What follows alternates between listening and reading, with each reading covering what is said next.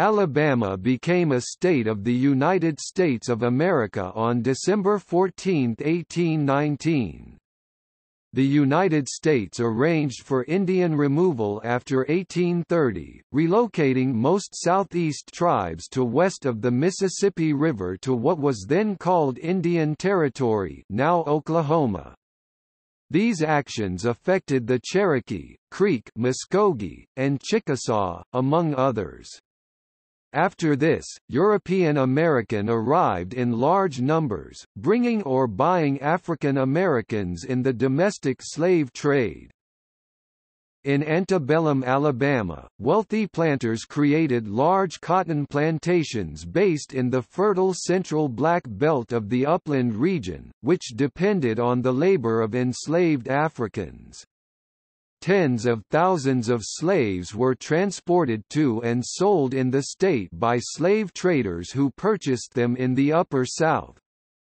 In the mountains and foothills, poorer whites practiced subsistence farming. By 1860, blacks, nearly all slaves, comprised 45% of the state's 964,201 people. The state's wealthy planters considered slavery essential to their economy. As one of the largest slaveholding states, Alabama was among the first 6 states to secede. It declared its secession in January 1861 and joined the Confederate States of America in February. During the ensuing American Civil War, Alabama had moderate levels of warfare. The population suffered economic losses and hardships as a result of the war. Lincoln's Emancipation Proclamation freed all enslaved people in Confederate states. The Southern capitulation in 1865 ended the Confederate state government. A decade of Reconstruction began, a controversial time that has a range of interpretation. Its biracial government established the first public schools and welfare institutions in the state. After the war, planters worked to get their vast cotton plantations back into production. African Americans chose to exert some independence as free tenant farmers and sharecroppers, rather than working in labor gangs. Wherever possible, African American women left the fields. Small farms, which produced general crops before the war, turned to cotton as a cash crop. The market for cotton was overloaded, and prices dropped 50%. For a half-century after the Civil War, Alabama was a poor, heavily rural state, with an economy based on cotton. Most farmers were tenant, sharecroppers or laborers who did not own land. Reconstruction ended when conservative white Democrats, calling themselves known as Redeemers, regained control of the state legislature by both legal and extralegal means, including violence and harassment. They established political and social dominance over African Americans. In 1901, Southern Democrats passed a state constitution that effectively disfranchised most African Americans, who in 1900 comprised more than 45% of the state's population, as well as tens of thousands of poor whites. By 1941, a total 600,000 poor whites and 520,000 African Americans had been disfranchised. In addition, despite massive population changes in the state that accompanied urbanization and industrialization, the rural-dominated legislature refused to redistrict from 1901 to the 1960s, leading to massive malapportionment in congressional and state representation. For decades, a rural minority dominated the state, and the needs of urban, middle-class and industrial interests were not addressed. African Americans living in Alabama experienced the inequities of disfranchisement, segregation, violence, and underfunded schools. Tens of thousands of African Americans from Alabama joined the Great Migration out of the South from 1915 to 1930 and moved to better opportunities in industrial cities, mostly in the North, especially the Midwest.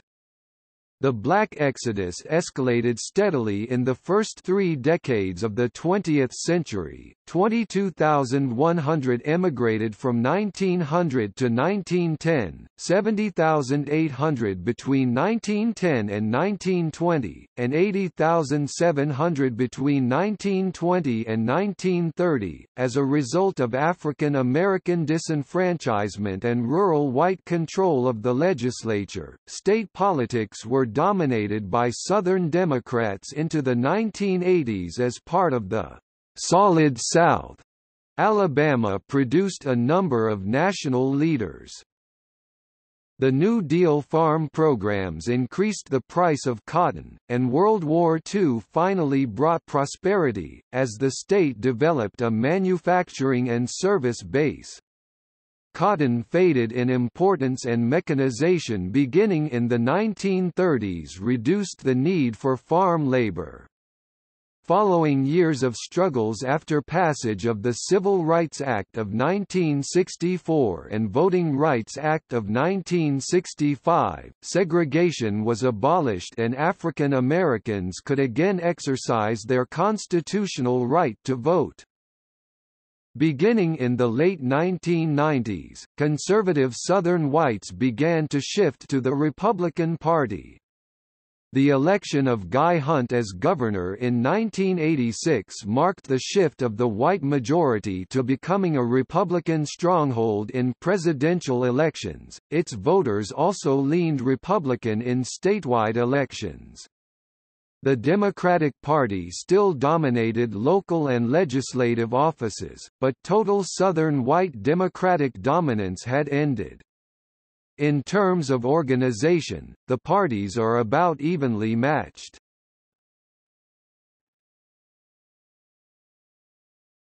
Topic: Indigenous peoples, early history.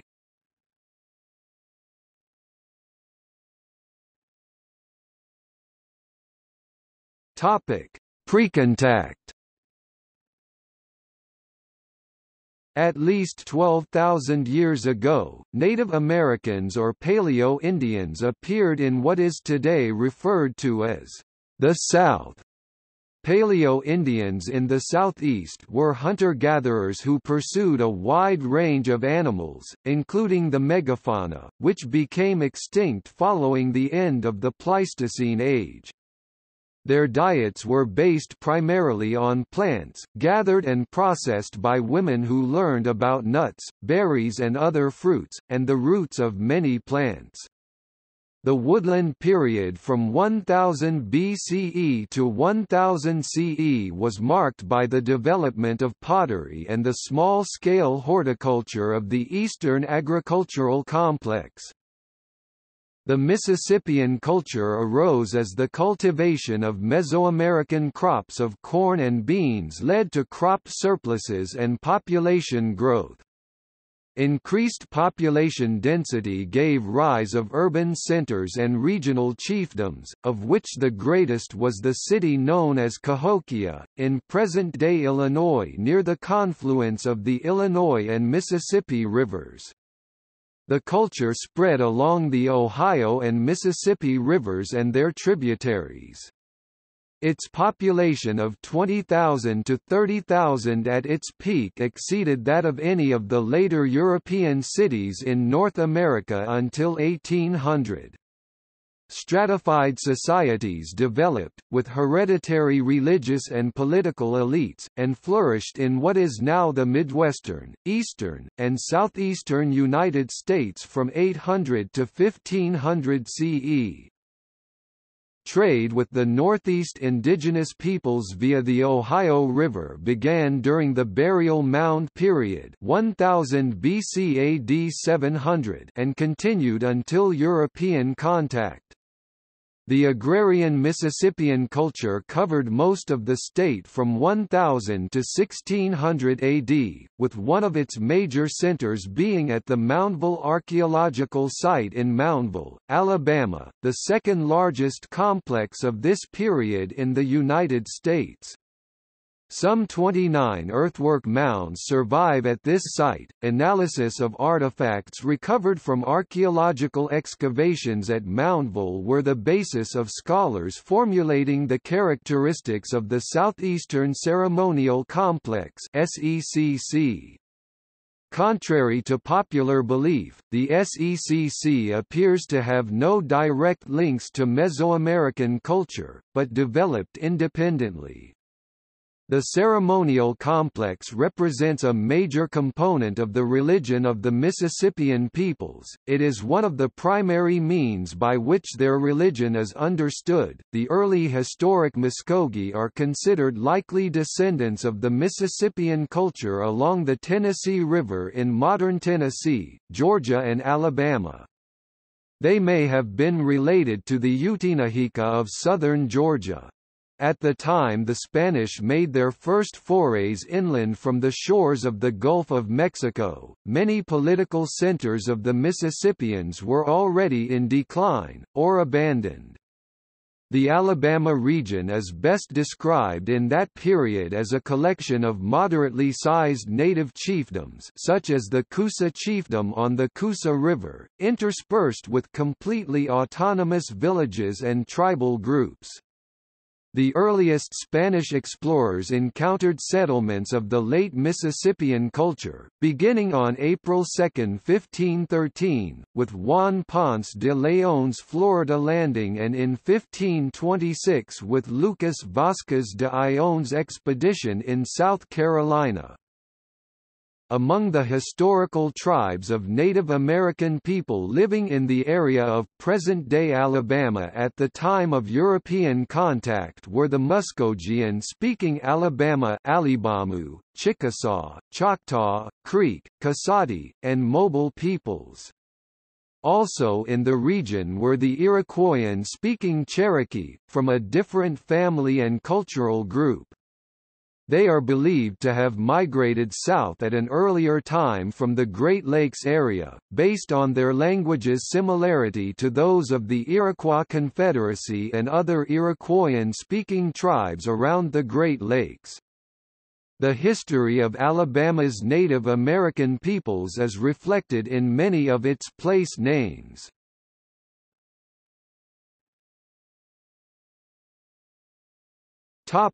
European colonization.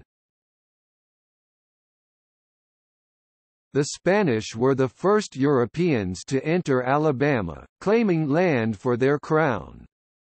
They named the region as La Florida, which extended to the southeast peninsular state now bearing the name. Although a member of Panfilo de Narvaez's expedition of 1528 may have entered southern Alabama, the first fully documented visit was by explorer Hernando de Soto. In 1539 he made an arduous expedition along the Coosa, Alabama and Tombigbee rivers. The English also laid claims to the region north of the Gulf of Mexico. Charles II of England included the territory of modern Alabama in the province of Carolina, with land granted to certain of his favorites by the charters of 1663 and 1665. English traders from Carolina frequented the valley of the Alabama River as early as 1687 to trade for deerskins with the Native American peoples. The French also colonized the region. In 1702 they founded a settlement on the Mobile River near its mouth, constructing Fort Louis. For the next 9 years this was the French seat of government of New France, or La Louisiane, Louisiana. In 1711, they abandoned Fort Louis because of repeated flooding. Settlers rebuilt a fort on higher ground known as Fort Condé. This was the start of what developed as present-day Mobile, the first permanent European settlement in Alabama. Biloxi was another early French settlement on the Gulf Coast, to the west in what is now Mississippi. The French and the English contested the region, each attempting to forge strong alliances with Indian tribes. To strengthen their position, defend their Indian allies, and draw other tribes to them, the French established the military posts of Fort Toulouse, near the junction of the Coosa and Tallapoosa rivers, and Fort Tombeckbee on the Tombeckbee River. The French and the English engaged in competition for Indian trade in what is now the state of Alabama between roughly the 1690s and the 1750s, at which point the French and Indian War broke out. It was the North American front of the 7 Years' War between these two nations in Europe. Though the French claimed the territory as their own and attempted to rule it from Fort Toulouse, so as to engage in trade with the Indians, English traders based out of the Carolinas infiltrated the region, also engaging in trade. The Chickasaw frequently favored the English in this contest. Overall, during this time the English proved to be the better traders and colonizers. They operated independently, while the French government was more directly involved in its colonies. On this note, Edmund Burke would later note that English colonists in America would owe their freedom more to the Crown's carelessness than to its design. This was a policy referred to as salutary neglect. The distance between the colonies and the home countries meant they could always operated with some freedom. The English Crown's grant of Georgia to Oglethorpe and his associates in 1732 included a portion of what is now northern Alabama. In 1739, Oglethorpe visited the Creek Indians west of the Chattahoochee River and made a treaty with them.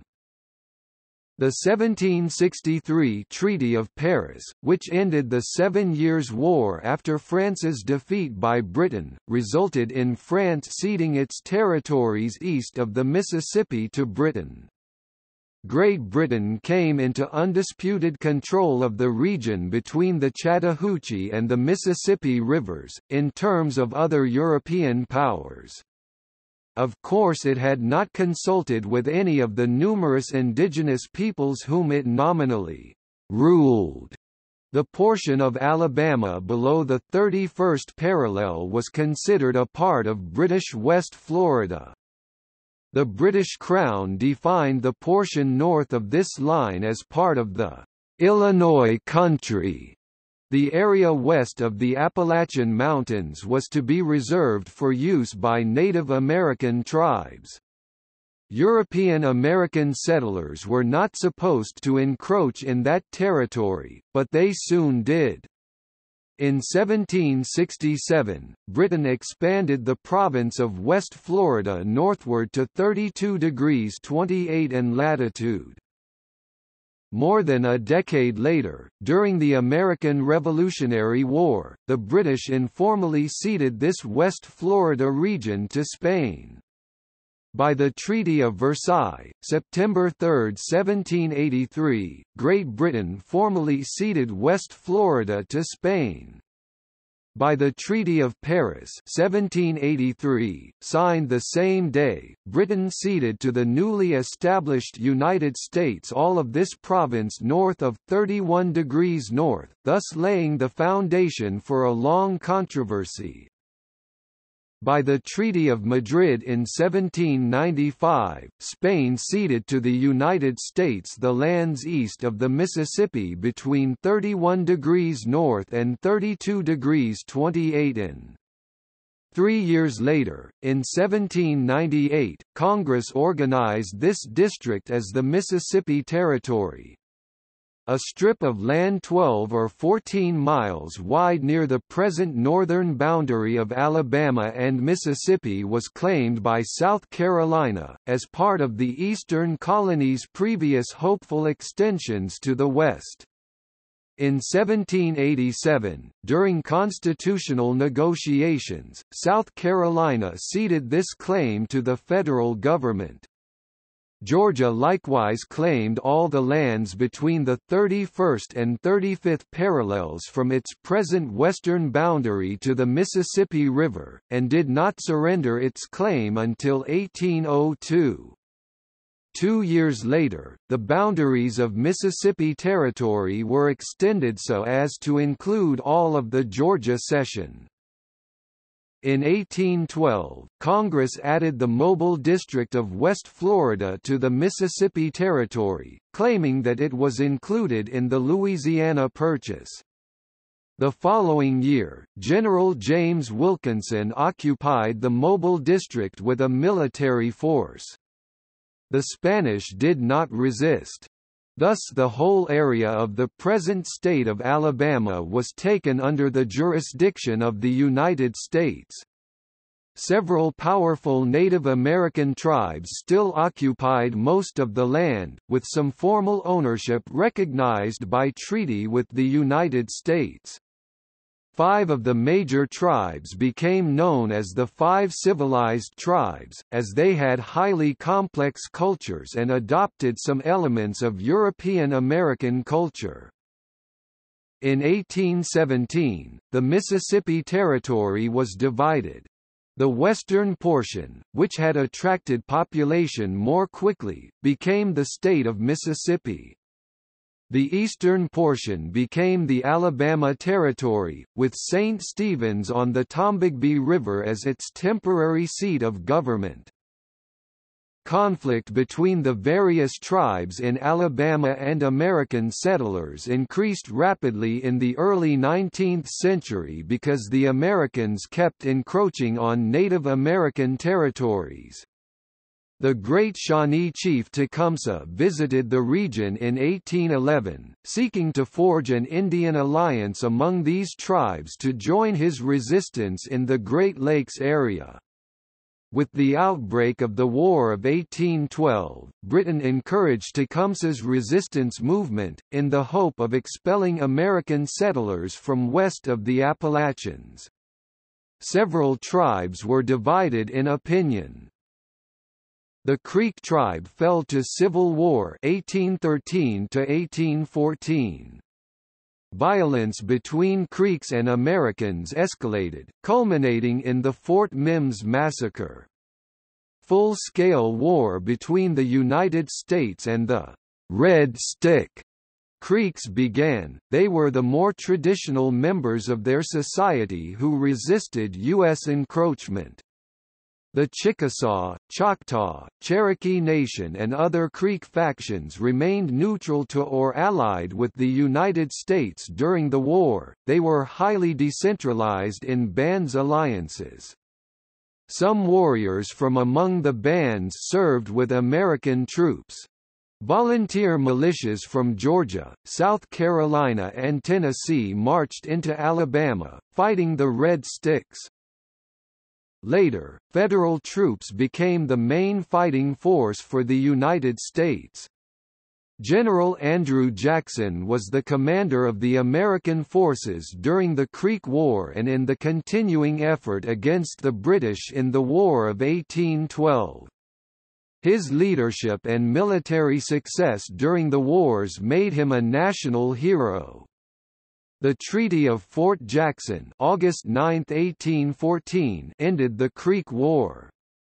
By the terms of the treaty, the Creek, Red Sticks and neutrals alike, ceded about one-half of the present state of Alabama to the United States. Due to later cessions by the Cherokee, Chickasaw and Choctaw in 1816, they retained only about one-quarter of their former territories in Alabama.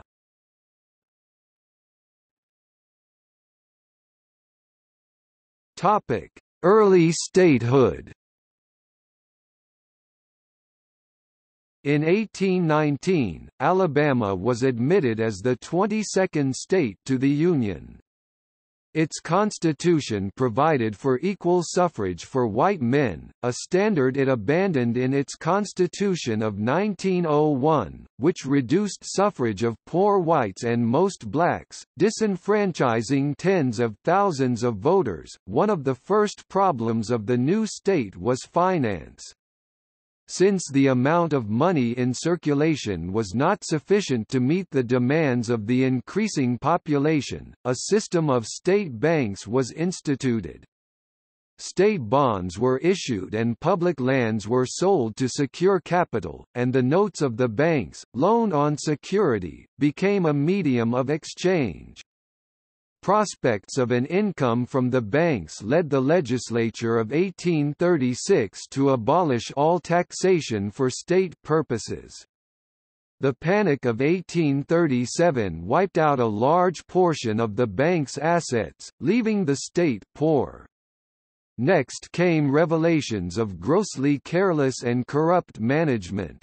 In 1843 the banks were placed in liquidation.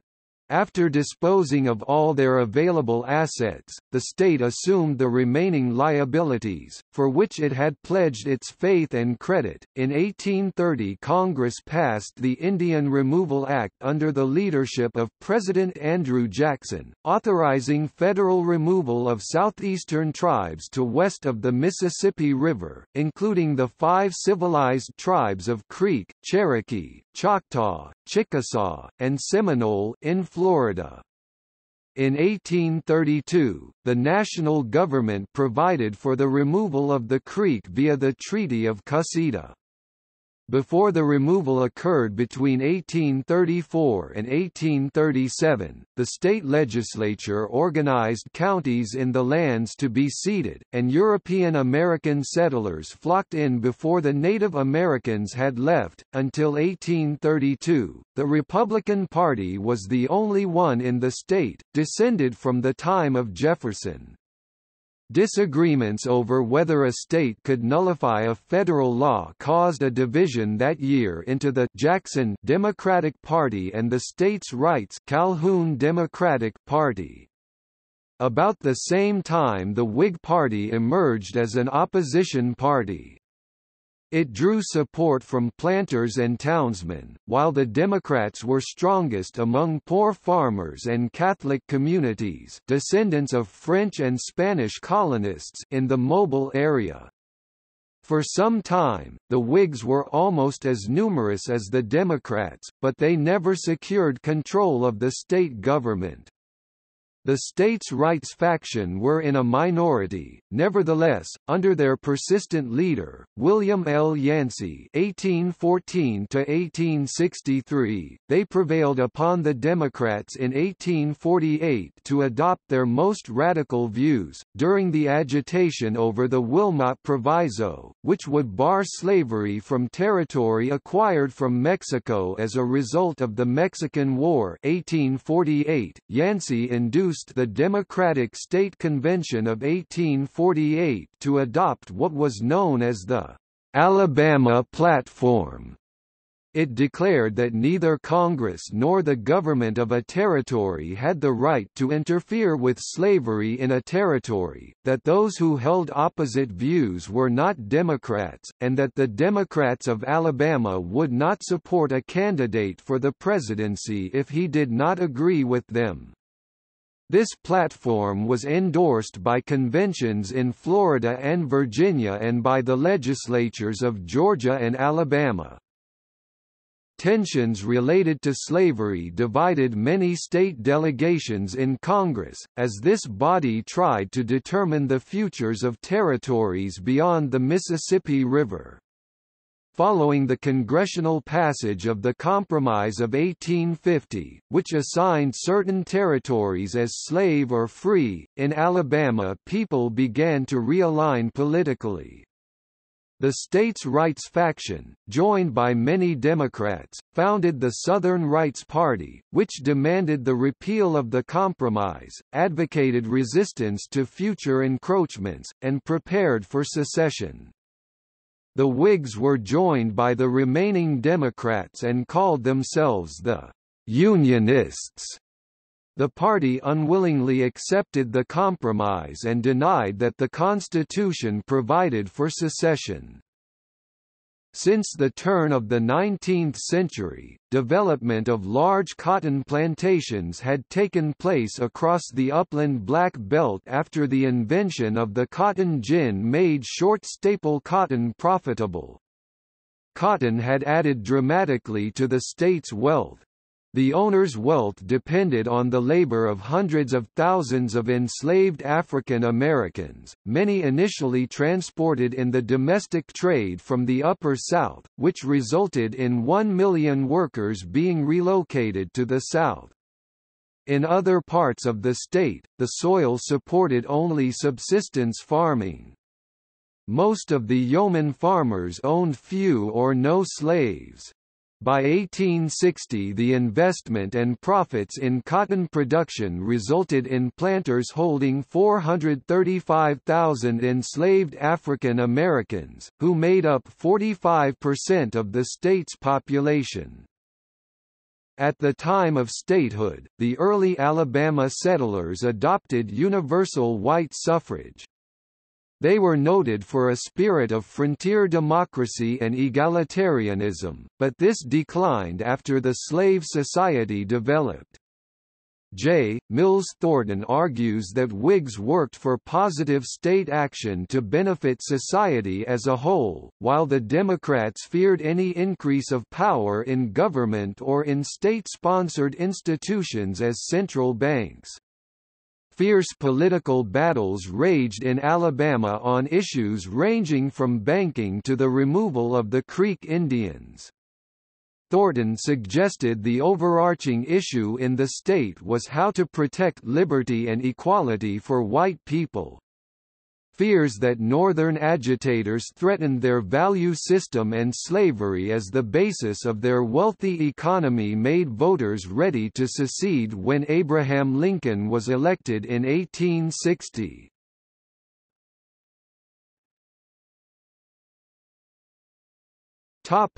Secession and Civil War, 1861 to 1865.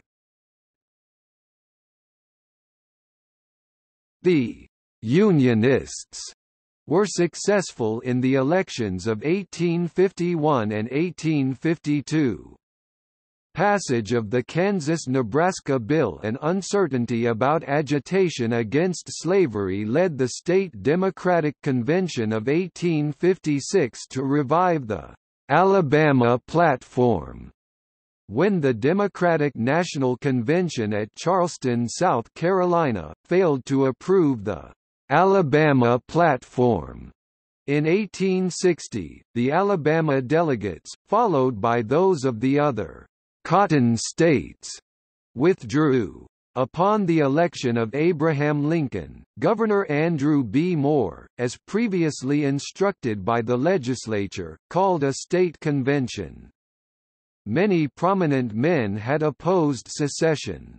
In North Alabama, there was an attempt to organize a neutral state to be called Nickajack. With President Lincoln's call to arms in April 1861, most opposition to secession ended. On January 11, 1861, the state of Alabama adopted the ordinances of secession from the Union by a vote of 61 to 39. Alabama joined the Confederate States of America, whose government was first organized at Montgomery on February 4, 1861. The CSA set up its temporary capital in Montgomery and selected Jefferson Davis as president. In May 1861, the Confederate government abandoned Montgomery before the sickly season began and relocated to Richmond, Virginia, the capital of that state. Governor Moore energetically supported the Confederate war effort. Even before hostilities began, he seized federal facilities, sent agents to buy rifles in the Northeast and scoured the state for weapons. Despite some resistance in the northern part of the state, Alabama joined the Confederate States of America (CSA). Congressman Williamson R. W. Cobb was a Unionist and pleaded for compromise. When he ran for the Confederate Congress in 1861, he was defeated. In 1863, with war weariness growing in Alabama, he was elected on a wave of anti-war sentiment.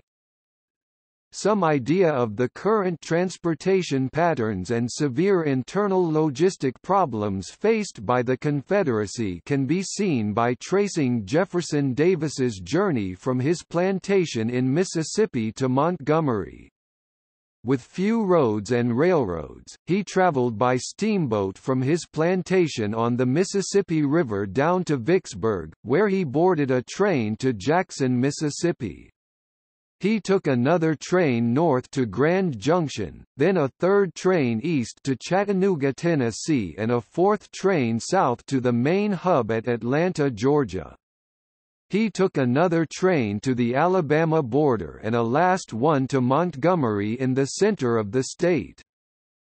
As the war proceeded, the Federals seized ports along the Mississippi River, burned trestles and railroad bridges and tore up track.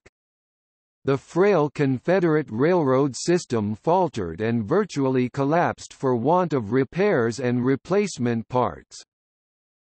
In the early part of the Civil War, Alabama was not the scene of military operations.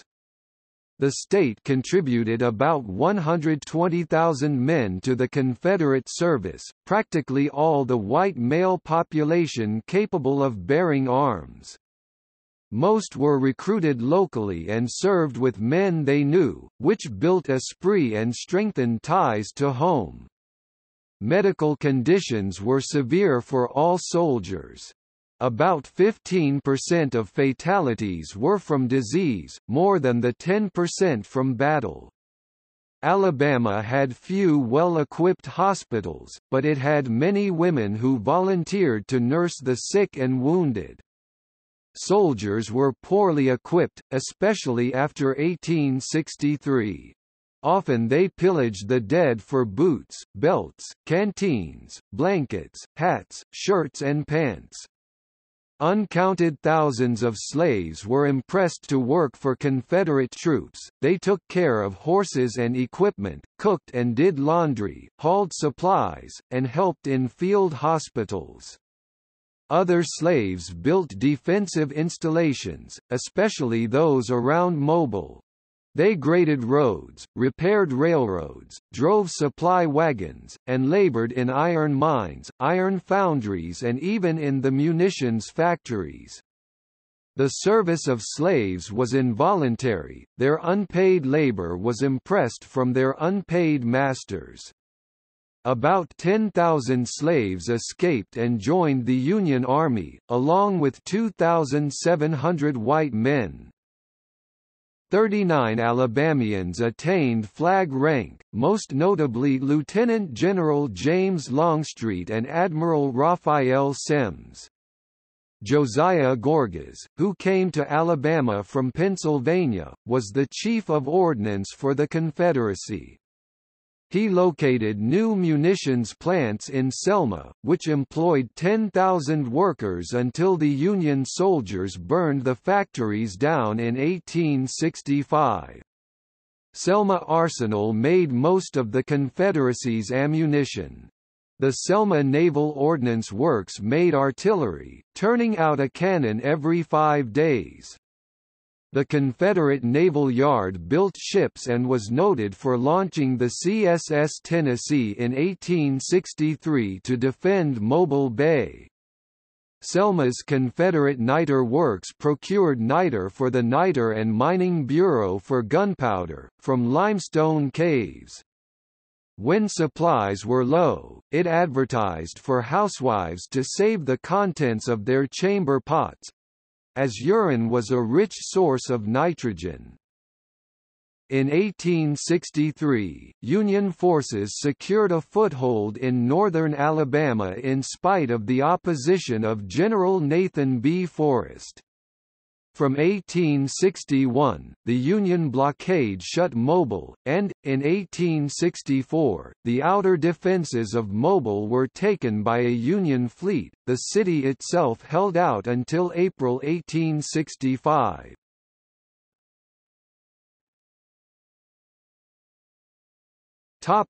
Losses. Alabama soldiers fought in hundreds of battles. The state's losses at the Battle of Gettysburg were 1,750 dead plus more captured or wounded. The Alabama Brigade took 781 casualties. Governor Lewis E. Parsons in July 1865 made a preliminary estimate of losses. Nearly all the white men served, some 122,000 he said, of whom 35,000 died in the war and another 30,000 were seriously disabled. The next year Governor Robert M. Patton estimated that 20,000 veterans had returned home permanently disabled, and there were 20,000 widows and 60,000 orphans. With cotton prices low, the value of farms shrank, from $176 million in 1860 to only $64 million in 1870. The livestock supply shrank too, as the number of horses fell from 127,000 to 80,000, and mules from 111,000 to 76,000. The overall population remained the same. The growth that might have been expected was neutralized by death and emigration.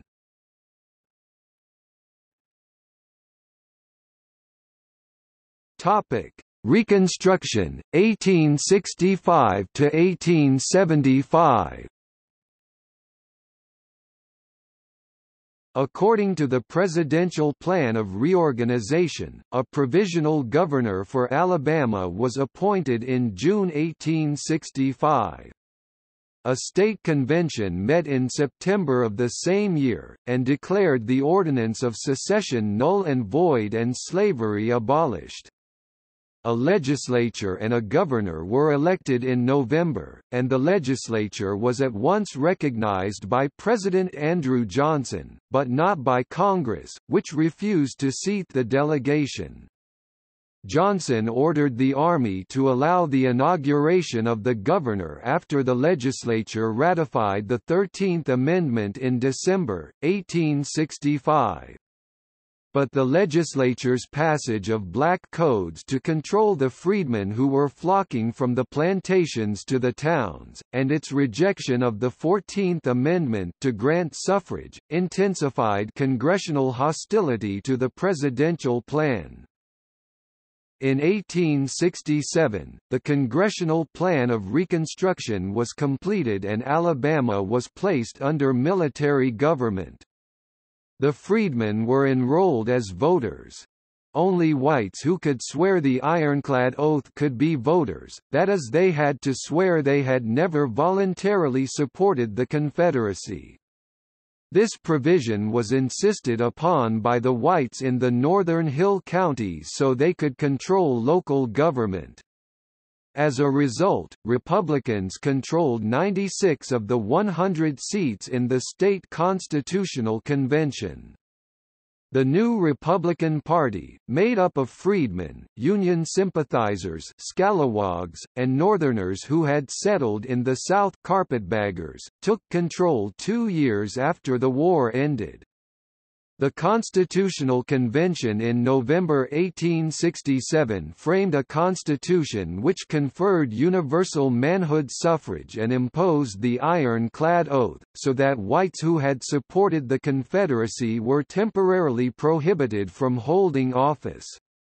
The Reconstruction Acts of Congress required every new constitution to be ratified by a majority of the legal voters of the state. Most whites boycotted the polls and the new constitution fell short. Congress enacted that a majority of the votes cast should be sufficient.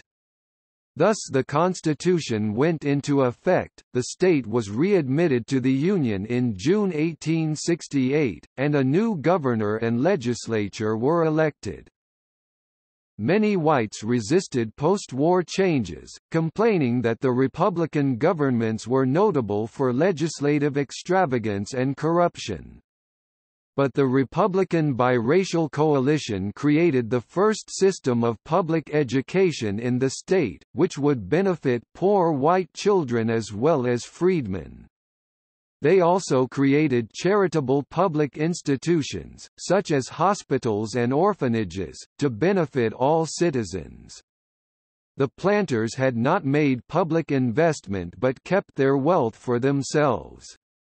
As the state tried to improve institutions and infrastructure for the future, the state debt and state taxes rose. The state endorsed railway bonds at the rate of $12,000 and $16,000 a mile until the state debt had increased from $8 million to $17 million. The native whites united, peeled many scalawags away from the Republican coalition, formed a conservative party, and elected a governor and a majority of the lower house of the legislature in 1870, in an election characterized by widespread violence and fraud. As the new administration was overall a failure, in 1872, voters re-elected Republicans. By 1874, however, the power of the Republicans was broken, and conservative Democrats regained power in all state offices. A commission appointed to examine the state debt found it to be $25,503,000. By compromise, it was reduced to $15 million. A new constitution was adopted in 1875, which omitted the guarantee of the previous constitution that no one should be denied suffrage on account of race, color or previous condition of servitude.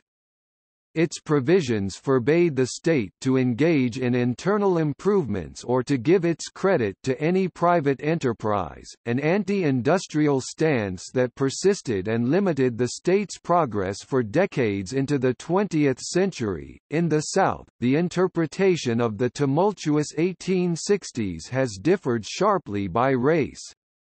Americans often interpreted great events in religious terms.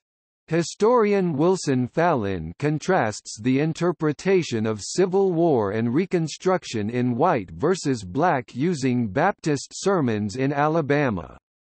White preachers expressed the view that God had chastised them and given them a special mission, to maintain orthodoxy, strict biblicism, personal piety and traditional race relations. Slavery, they insisted, had not been sinful. Rather, emancipation was a historical tragedy, and the end of Reconstruction was a clear sign of God's favor. In sharp contrast, black preachers interpreted the Civil War, emancipation and Reconstruction as God's gift of freedom. They appreciated opportunities to exercise their independence, to worship in their own way, to affirm their worth and dignity and to proclaim the fatherhood of God and the brotherhood of man. Most of all, they could form their own churches, associations and conventions. These institutions offered self-help, racial uplift and provided places where the gospel of liberation could be proclaimed. As a result, black preachers continued to insist that God would protect and help them, God would be their rock in a stormy land.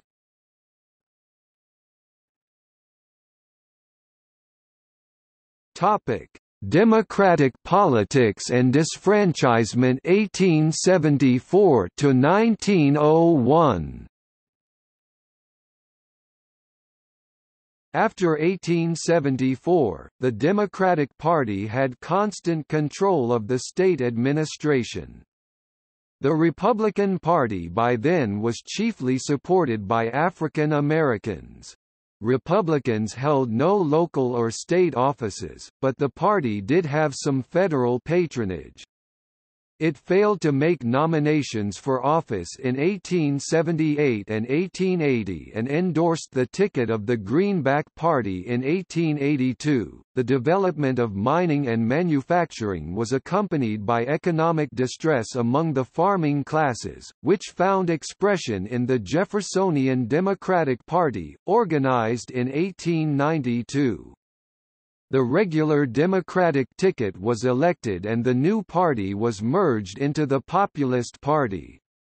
In 1894, the Republicans united with the Populists, elected 3 congressional representatives, and secured control of many of the counties. They did not succeed in carrying the state. The Populist coalition had less success in the next campaigns.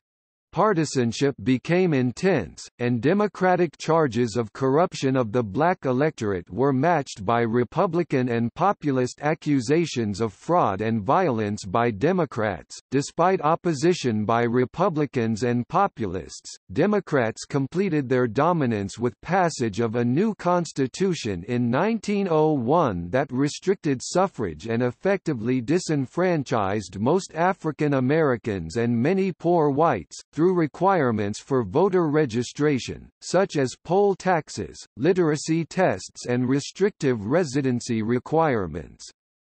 From 1900 to 1903, the number of white registered voters fell by more than 40,000, from 232,821 to 191,492, despite a growth in population.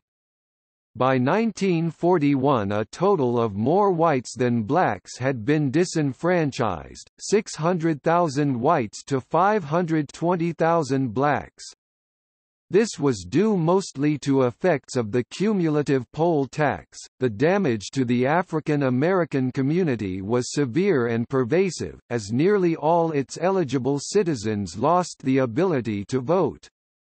In 1900 45% of Alabama's population were African American, 827,545 citizens. In 1914 Black Belt counties, which were primarily African American, had more than 79,000 voters on the rolls. By June 1, 1903, the number of registered voters had dropped to 1,081. While Dallas and Lowndes counties were each 75% black, between them only 103 African American voters managed to register. In 1900 Alabama had more than 181,000 African Americans eligible to vote. By 1903 only 2,980 had managed to qualify to register, although at least 74,000 black voters were literate. The shutout was long-lasting. The effects of segregation suffered by African Americans were severe. At the end of World War II, for instance, in the black Collegeville community of Birmingham, only 11 voters in a population of 8,000 African Americans were deemed eligible to register to vote. Disfranchisement also meant that blacks and poor whites could not serve on juries, so were subject to a justice system in which they had no part.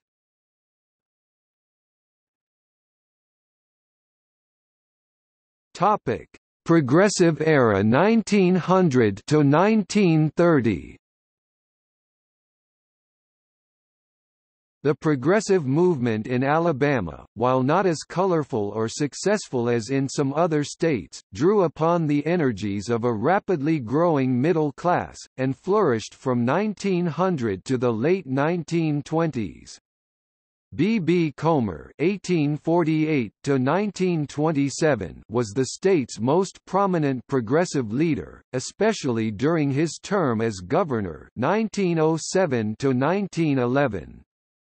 middle-class reformers placed high on their agenda the regulation of railroads, and a better school system, with compulsory education and the prohibition of child labor. Comer sought 20 different railroad laws, to strengthen the Railroad Commission, reduce free passes handed out to grasping politicians, lobbying, and secret rebates to favored shippers. The legislature approved his package, except for a provision that tried to forbid freight trains operating on Sundays.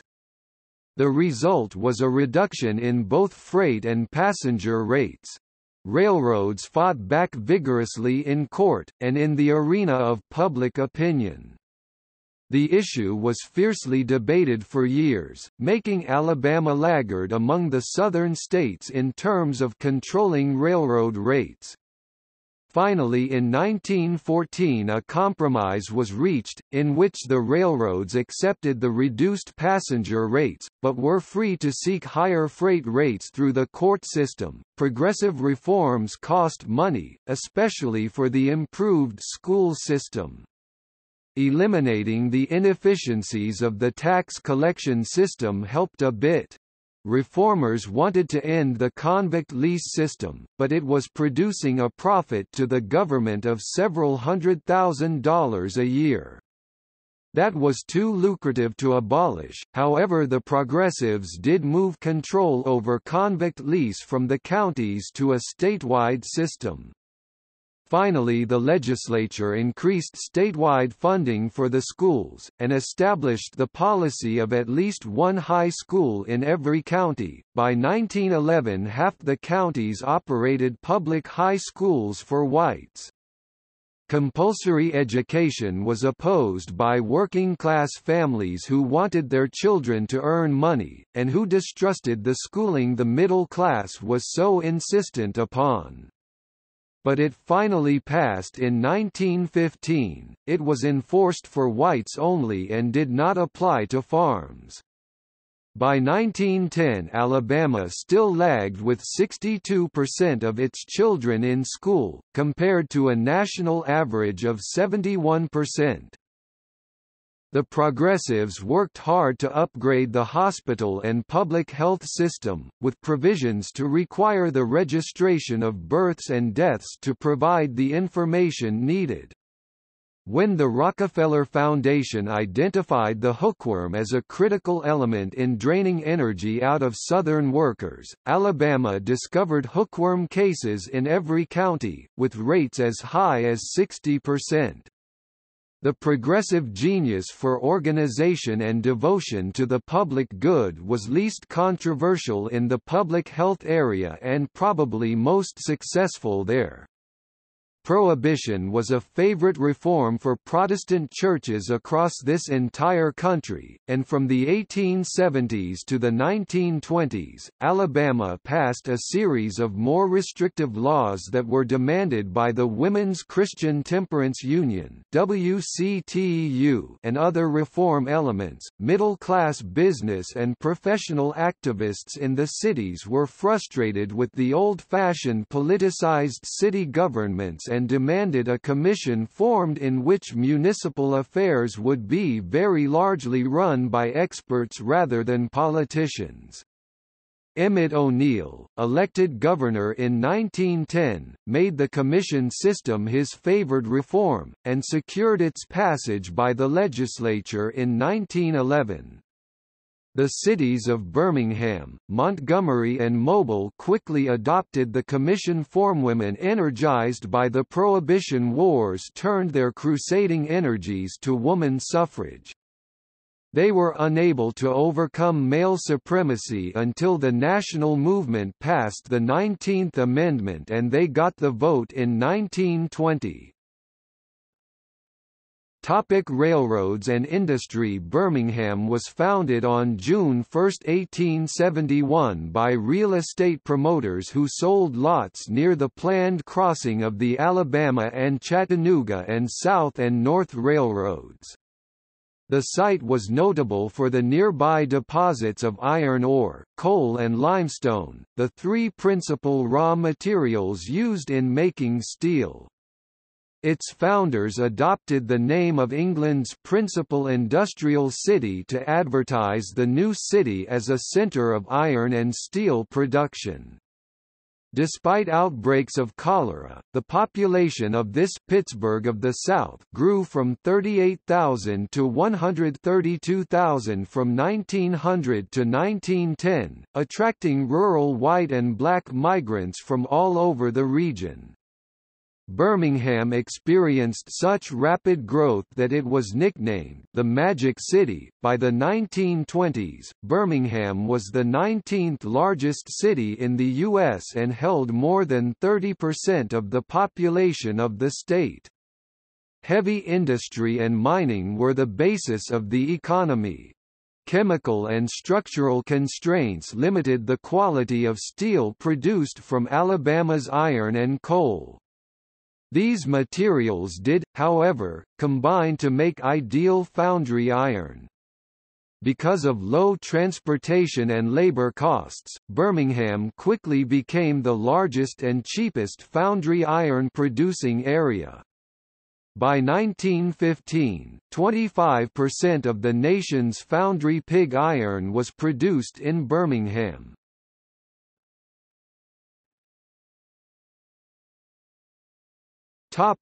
New South, 1914 to 1945. Despite Birmingham's powerful industrial growth and its contributions to the state economy, its citizens, and those of other newly developing areas, were underrepresented in the state legislature for years. The rural-dominated legislature refused to redistrict state House and Senate seats from 1901 to the 1960s. In addition, the state legislature had a Senate based on one for each county. The state legislative delegations controlled counties. This led to a stranglehold on the state by a white rural minority. The contemporary interests of urbanizing, industrial cities and tens of thousands of citizens were not adequately represented in the government. One result was that Jefferson County, home of Birmingham's industrial and economic powerhouse, contributed more than one-third of all tax revenue to the state. It received back only 1/67 of the tax money, as the state legislature ensured taxes were distributed equally to each county regardless of population. From 1910 to 1940, tens of thousands of African Americans migrated out of Alabama in the Great Migration to seek jobs, education for their children, and freedom from lynching in northern and midwestern cities, such as St. Louis, Chicago, Detroit, and Cleveland. These cities had many industrial jobs, but the migrants also had to compete with new waves of European immigrants. The rate of population growth in Alabama dropped from 20.8% in 1900 and 16.9% in 1910, to 9.8% in 1920, reflecting the impact of the outmigration.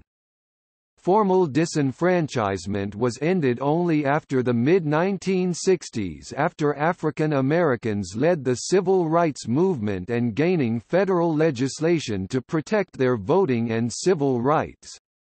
But the state devised new ways to reduce their political power. By that time, African Americans comprised a smaller minority than at the turn of the century, and a majority in certain rural counties. A rapid pace of change across the country, especially in growing cities, combined with new waves of immigration and migration of rural whites and blacks to cities, all contributed to a volatile social environment and the rise of a second Ku Klux Klan (KKK) in the South and Midwest after 1915. In many areas it represented itself as a fraternal group to give aid to a community. Feldman 1999 has shown that the second KKK was not a mere hate group, it showed a genuine desire for political and social reform on behalf of poor whites. For example, Alabama Klansmen such as Hugo Black were among the foremost advocates of better public schools, effective prohibition enforcement, expanded road construction, and other progressive measures to benefit poor whites. By 1925, the Klan was a powerful political force in the state, as urban politicians such as J. Thomas Heflin, David Bibb Graves, and Hugo Black manipulated the KKK membership against the power of the Big Mule industrialists and especially the Black Belt planters who had long dominated the state. In 1926, Bibb Graves, a former chapter head, won the governor's office with KKK members' support. He led one of the most progressive administrations in the state's history, pushing for increased education funding, better public health, new highway construction, and pro-labor legislation. At the same time, KKK vigilantes, thinking they enjoyed governmental protection, launched a wave of physical terror across Alabama in 1927, targeting both blacks and whites. The conservative elite counterattacked. The major newspapers kept up a steady, loud attack on the Klan as violent and un-American. Sheriffs cracked down on Klan violence, and a national scandal among Klan leaders in the 1920s turned many members away. The counterattack worked. The state voted for Democratic candidate Al Smith in 1928, although he was Roman Catholic, a target of the KKK, and the Klan's official membership plunged to under 6,000 by 1930.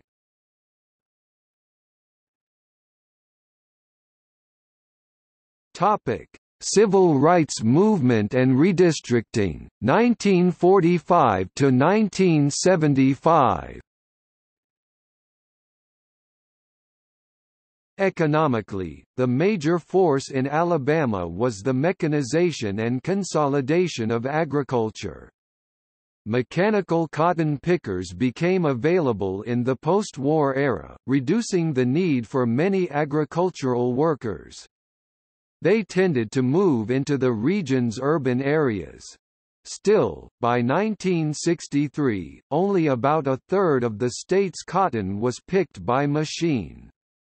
Diversification from cotton into soybeans, poultry and dairy products also drove more poor people off the land. In the state's 35 Appalachian counties, 21 lost population between 1950 and 1960.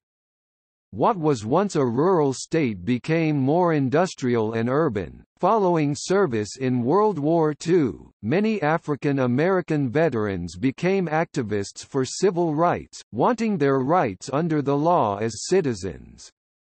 The Montgomery bus boycott from 1955 to 1956 was one of the most significant African American protests against the policy of racial segregation in the state. Although constituting a majority of bus passengers, African Americans were discriminated against in seating policy. The protest nearly brought the city bus system to bankruptcy and changes were negotiated. The legal challenge was settled in Browder v. Gale 1956, a case in which the United States District Court for the Middle District of Alabama found the segregation policy to be unconstitutional under 14th Amendment provisions for equal treatment. It ordered that public transit in Alabama be desegregated. The rural white minorities' hold on the legislature continued, however, suppressing attempts by more progressive elements to modernize the state. A study in 1960 concluded that because of rural domination, a minority of about 25% of the total state population is in majority control of the Alabama legislature. Given the legislature's control of the county governments, the rural interests had even more power. Legislators and others filed suit in the 1960s to secure redistricting and reapportionment.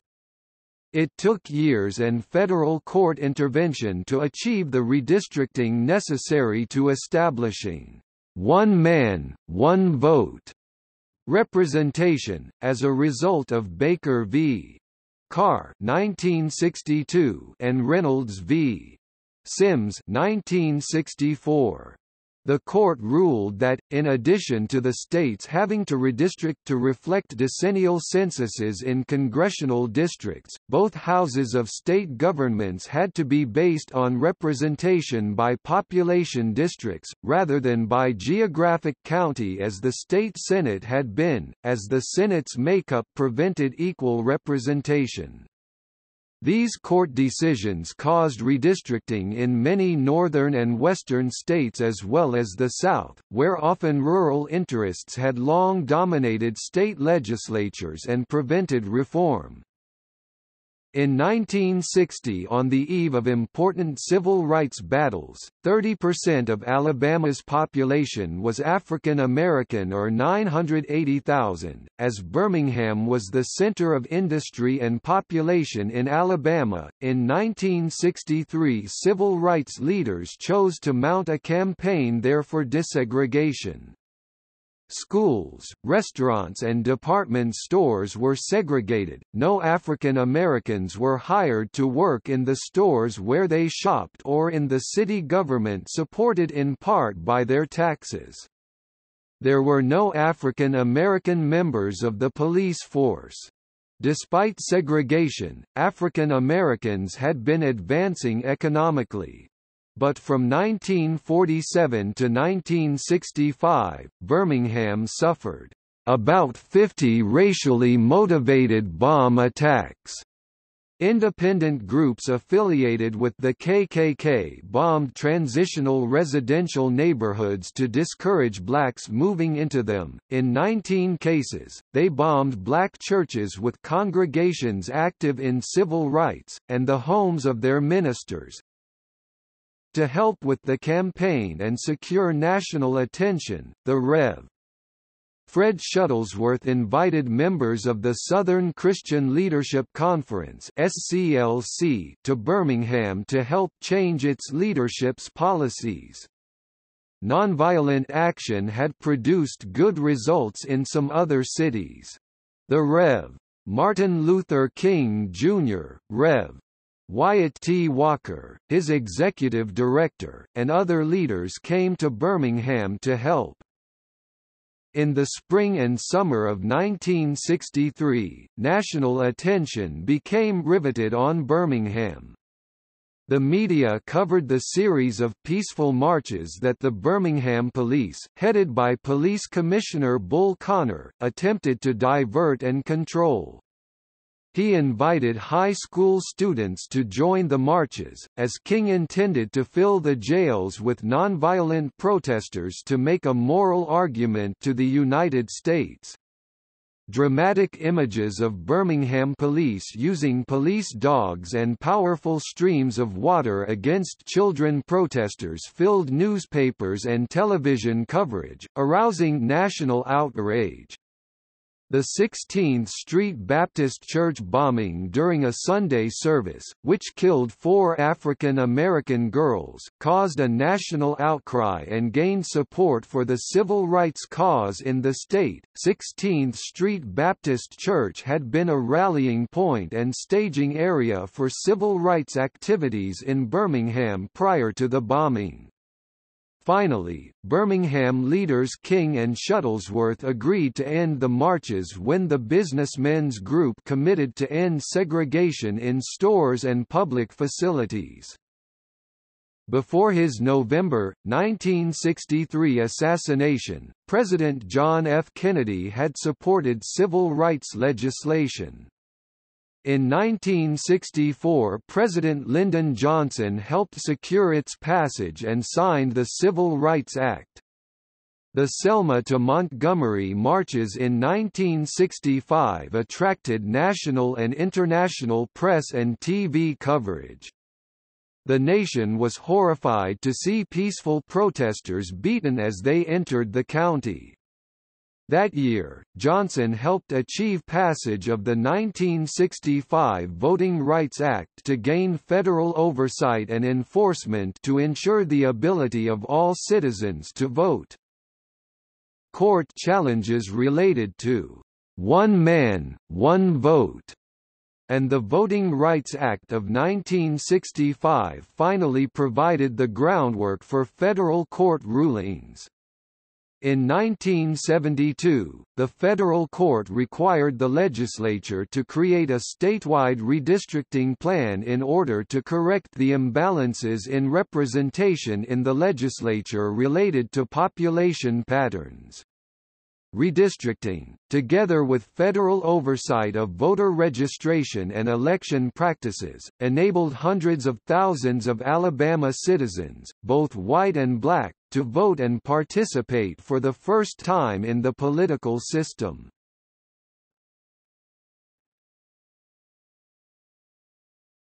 Topic: 1975 to 2000.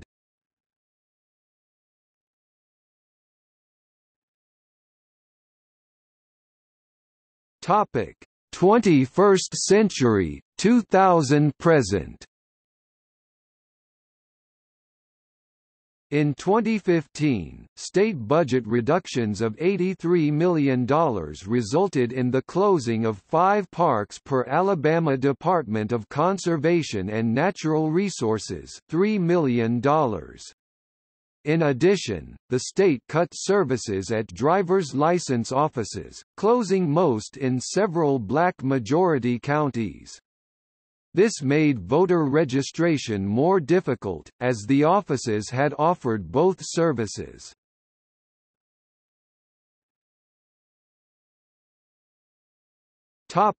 See also: